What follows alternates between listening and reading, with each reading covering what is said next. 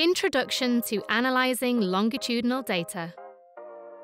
All of us are born, we grow, develop through childhood and adolescence, and finally we age and die. Within this life course, we change. We pass a number of milestones and experience events. Social and biomedical research examines these patterns of change to understand how and why people experience different trajectories and whether or how they can be altered. In order to do so, we need to collect data longitudinally over several time points. Longitudinal data can take many different forms depending on the design of a study. Repeated cross-sectional studies collect the same information from different individuals at multiple time points, allowing them to examine aggregate or societal changes over time. Longitudinal studies, such as panel studies, collect the same information from the same individuals or the same households at multiple time points, which allows them to examine individual changes over time.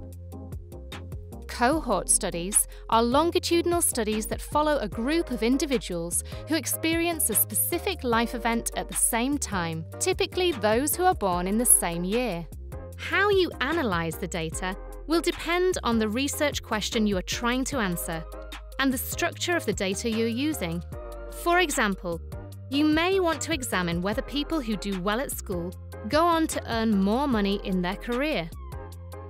Or you may be interested in how long it takes men and women to find their first full-time job. Alternatively, you may be interested in how physical activity levels change during adolescence and whether earlier life characteristics, being overweight in childhood, for example, might influence these changes, or whether these changes are related to a future event, for example, the development of heart disease in older age. Each of these research questions requires different data and is addressed using different analytical techniques.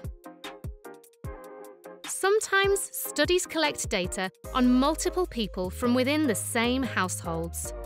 Other studies might capture detail from multiple students across multiple schools.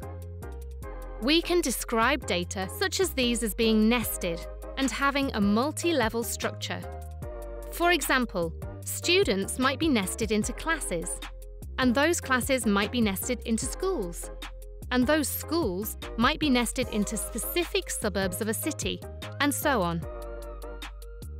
Where each member of a lower level fits into the same level above, we say the data has a hierarchical structure.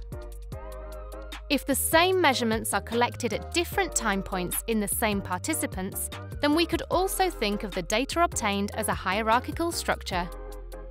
Methods for analysing longitudinal data allow us to make use of the rich data collected and to explore the temporal relationships between measures collected within and across the life course. To learn more about these analytical methods and how they can be performed in different software packages, check out our guidance and suggestions for further reading on the Closer website and Learning Hub.